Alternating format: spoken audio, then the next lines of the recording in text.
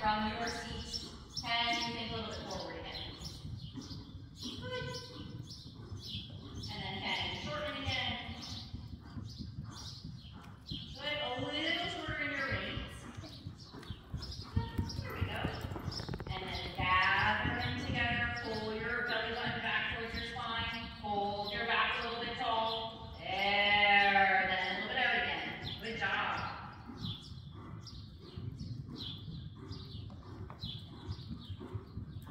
Good. Find moments to relax your leg a little bit. Similar to the passage, right? The normal drop should not have a ton of leg. That way, when you want to collect, you can close your leg off.